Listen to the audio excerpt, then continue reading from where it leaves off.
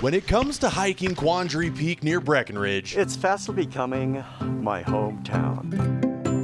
if you see Doug Hamilton, Where are you from? you might want to follow behind. It's a large mountain. I'm certainly not going to get lost. Doug lives near Quandary and has been hiking it for years. So I started hiking on it like in the early 90s. Now those hikes are adding up. Just a beautiful place to be. And Doug's about to do something amazing. 100 times?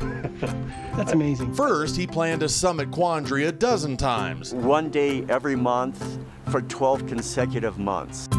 Then he wanted to summit this 14er as many times as his age. When I got to about 50, I was thinking, you know, I ought to do it as many times as years of my life.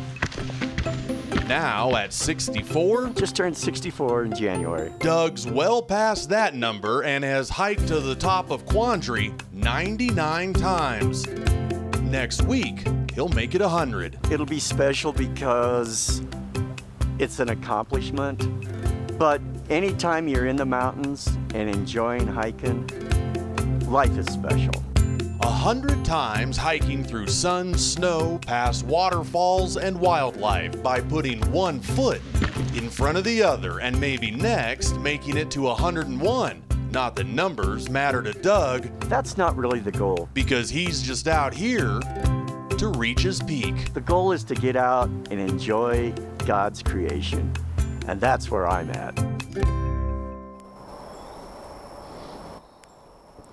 That's a good goal to have in a day. Get out and enjoy God's creation. Beautiful. He's planning on that hike next week on the 30th, weather permitting. He says he's got friends who are going to come join him. They're going to make a great day of it, so it will be a special occasion. So Corey, it should be no surprise that Doug has also hiked up all of Colorado's 14ers, the 13ers, and Kilimanjaro.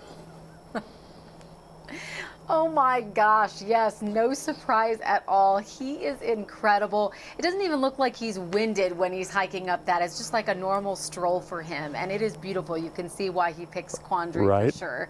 Matt, such a good story. Thank you so much. Doug is definitely an inspiration for sure.